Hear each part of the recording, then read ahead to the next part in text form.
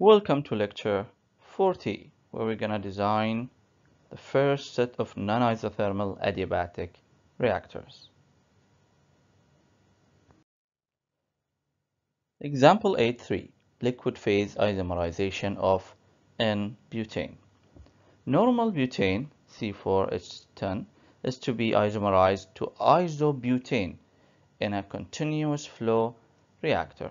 Isobutane is a valuable product that is used in the manufacture of gasoline additives.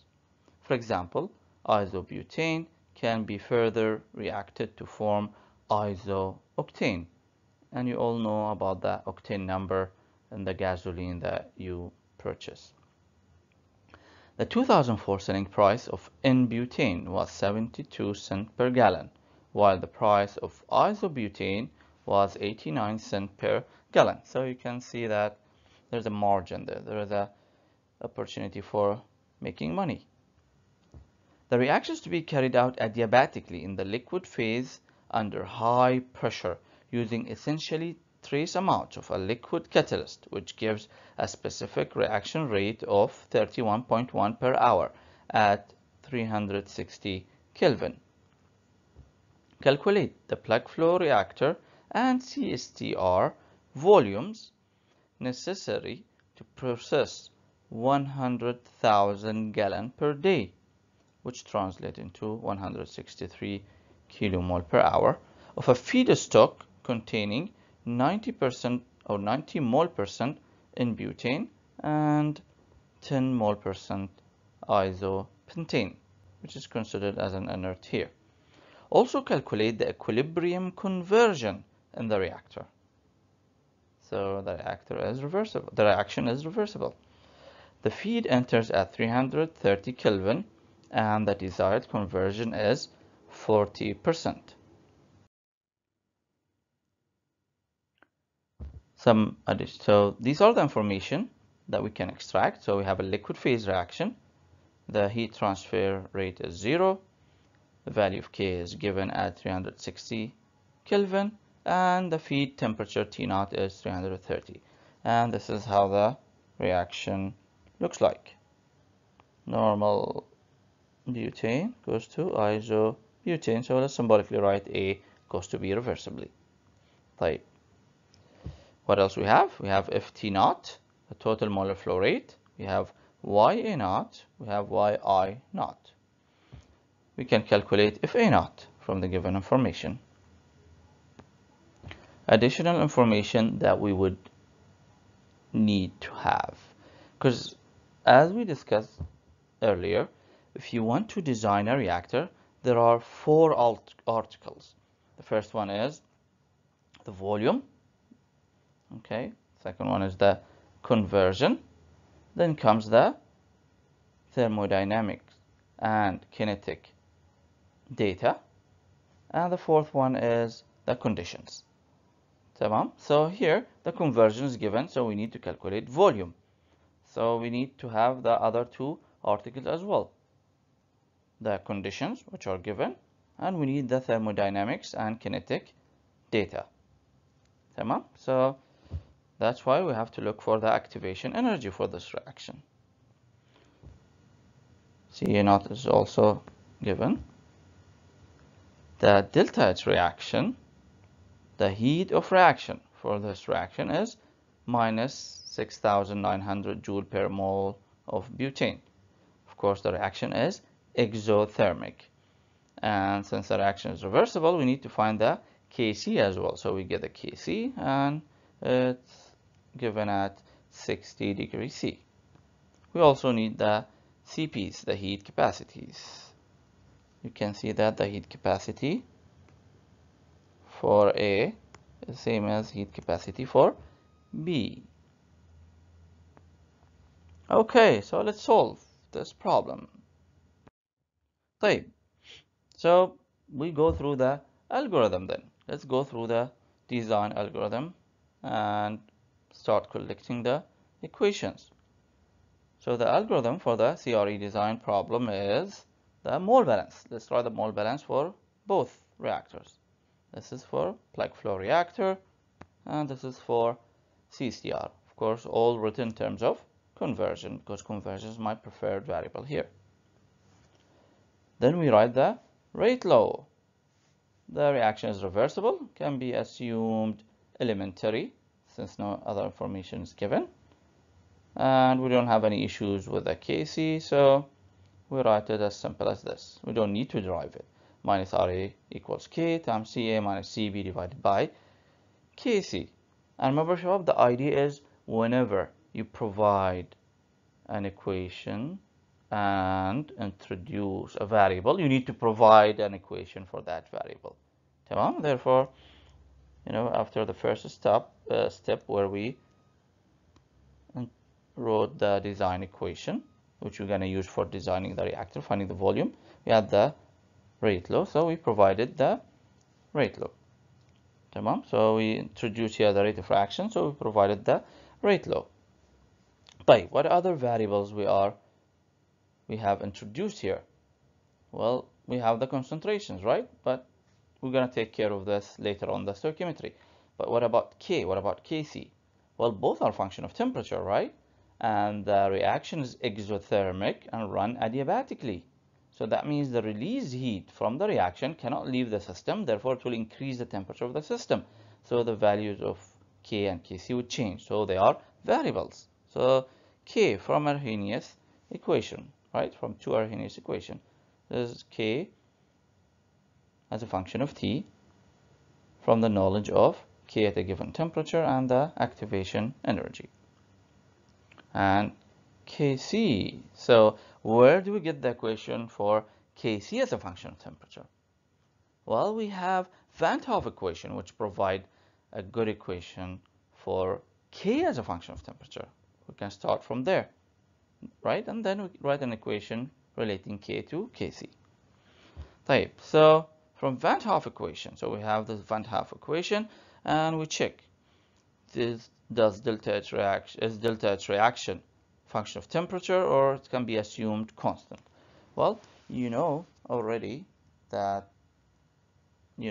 delta H reaction at any temperature equals standard delta H reaction at Tr, right, plus delta Cp times T minus Tr.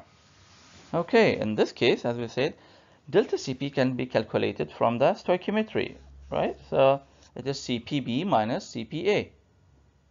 Both Cp's are the same, so Cp goes to 0. So now we have delta H reaction at any temperature equals the delta H reaction at a reference temperature. So that means delta H reaction is not really a function of temperature. Okay, therefore the Van 't Hoff equation can be simplified to this form. And then we can write for liquid phase reaction the relationship between K and Kc. So it's K times K gamma times Kc times the total concentration to the power minus delta. Of course, remember gamma. Gamma is the activity coefficient, right? And we can assume an ideal gas. Therefore, the ratio between the activity coefficient will be 1. The ratio between the activity coefficient will be 1. So this goes to 1. Tamam. And what about delta? Well, delta, here we have 1 minus 1 goes to 0. So we have left with K equal Kc. Therefore, you can replace the K here with Kc. Tamam? See? Okay, and then we can rearrange to write Kc as a function of temperature with the knowledge of Kc at a specific temperature and its reference temperature along with the delta H reaction. So now we have two equations. K is a function of temperature and Kc is a function of temperature. So they were variable, so we provided an equation, right? And when we provided the equation, now we have other variables, right? Another variable, that is temperature. It's variable as well, so we need to provide an equation. We need to provide an equation for T. Where do we get that equation from? From the energy balance, right? From the energy balance. So let's write the energy balance. So summation of FA naught, summation of theta I, CPI times T minus T naught plus FA naught times X times delta H reaction.